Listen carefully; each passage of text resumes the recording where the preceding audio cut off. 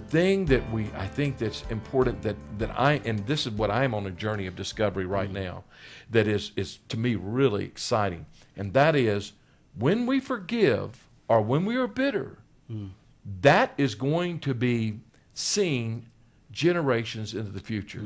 The reason there was a genocide in Rwanda was because this isn't the first genocide. I mean, this has happened before, and the Tutsis get the Hutus get the Tutsis, and it goes back and forth, and over generations. Somewhere, somebody's got to stop and say, "Hey, enough is enough." We're not going to live with this bitterness and this anger.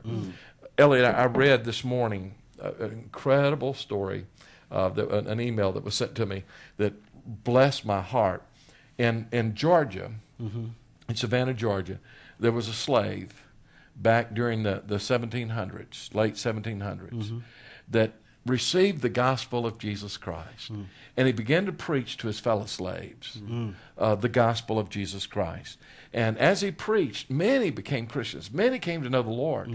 And so some of the slave owners were angry because they viewed the slaves as lower than, the subhuman, basically. And you're going to be starting, these people are going to find their dignity and their, in Christ, and you can't do that. And so they took him, threw him in prison. They beat him.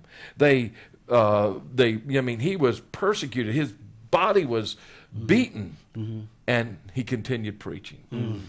And finally, some Christian slave owners came, and I know that some people, and especially in the black community, they say, "Well, how can you have that?" Oxymoron. Right. But they were, and they saw, "Hey, wait a minute, no, you guys are wrong." And boy, the word of God spread in Georgia, in the African American community, and today one of the reasons you have so many Black Baptist churches is because of this one guy who refused to become bitter. Wow. But he had found the grace of God, and he wanted his people to know that grace. And today you have churches all in Georgia that trace their history back to this man. It was an incredible story. And that just goes back to the Bible, back to Joseph.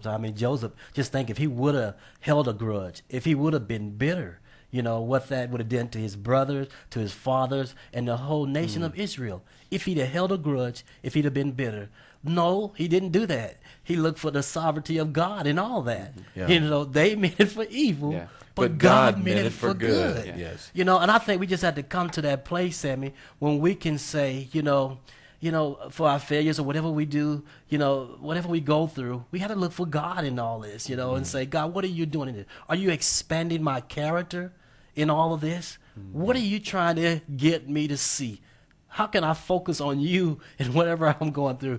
And we go through for a reason. God's not just haphazardly running this world, nor is our life haphazardly on this course of his own.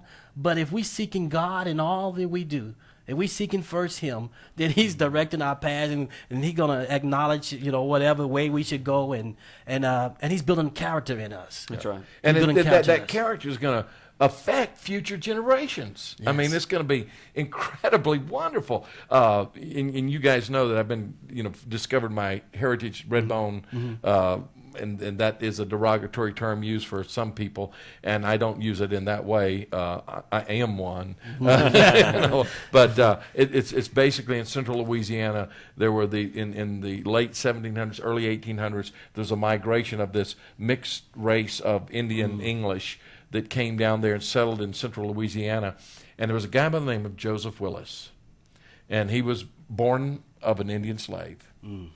And the slave owner had a relationship with the Indian slave and evidently really loved her, and never married, had any other children. But anyway, this child was born called Joseph Willis. And Joseph became a Christian.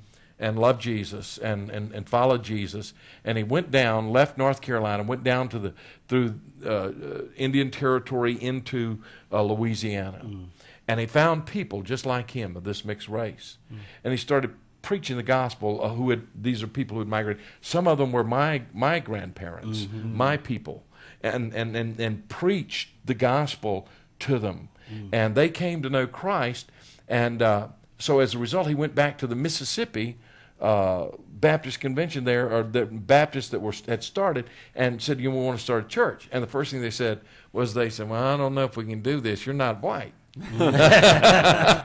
And so at first they didn't allow it. But you know what? He didn't get bitter. He didn't get. You know what he did? He went back and ministered to them. They would. He had a church, whether they let him have a church or not. Yeah, that's right. But he didn't. He didn't act out of bitterness. Yes. He went and ministered to them. He did what God had given him to do. And then I think it was 1812. They ordained him so that he could start this church. So he started this church, Calvary Baptist Church in Bayou Chico, Louisiana. Wow. I went and saw it. This little place. And my grandparents back, several generations, gave the first land for the, and they were this mixed race. Wow. And you find then all of a sudden they start planting churches among the pure blacks, among the mixed race, among the whites, and they start planting church. And they started an association. Today, the Louisiana Baptist Convention, which has over 600,000 members, as a result of that. Now, all because, and you go back to this guy, Joseph Willis, who didn't get bitter because at first they wouldn't let him. And you know what? Here's Sammy Tippett. Yeah. There you go. Says, generations down the line. Yes. Here we are. We got a broadcast all over the world. There's no doubt in my mind that some of your people were slaves and mistreated horribly. Right. But here you sit. Here you sit. That's the sovereignty of God. That is the sovereignty of God. And it seems as though we have two issues here that we've been dealing with. There's the forgiveness that we all receive as a result of the failures that we have in our life, and there's also the forgiveness that we extend to other people as a result of what they have done to us. And all the people that we've been talking about seem like they have one common thread, that when persecution or mistreatment or something that I would need to owe forgiveness comes, they follow what Jesus did.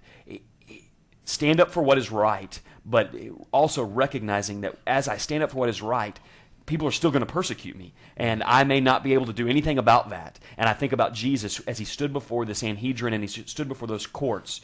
He knew that there was nothing that he was going to say that was going to change their mind. And so what did he do? He just adopted an attitude of humility and forgiveness, and let them do whatever he wanted to them. The man the slave that you read about this morning, Joseph Willis, Joseph from the Bible, all those men have those things in common, that as I shrink back and I just let God be my defender, and I forgive people freely, then those are the people who seem to leave marks on the generations to come. Yeah, and you know what?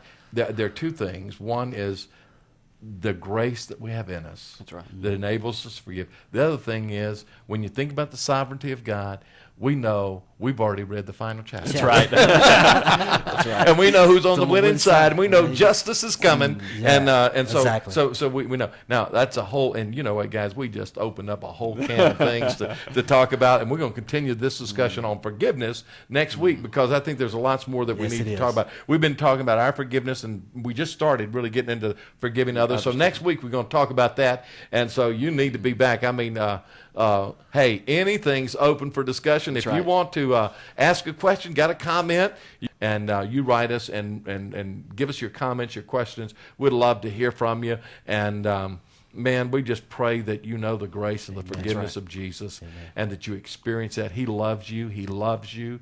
You are important to him. And when you experience his love, you have the ability to do what's right, and at the same time to forgive those who've done what's wrong. Yes. God bless you. We look forward to seeing you next week.